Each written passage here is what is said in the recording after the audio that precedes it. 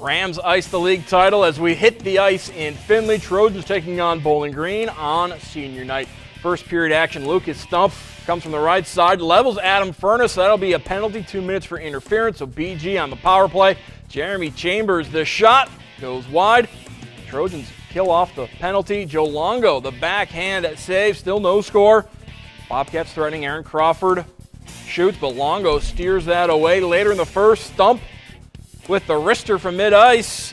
Tanner Fosnaugh, the save for Bowling Green as BG gets the win 4-2. Trojans up at the postseason a week from Friday, the 14th, taking on Fremont Ross in Sylvania.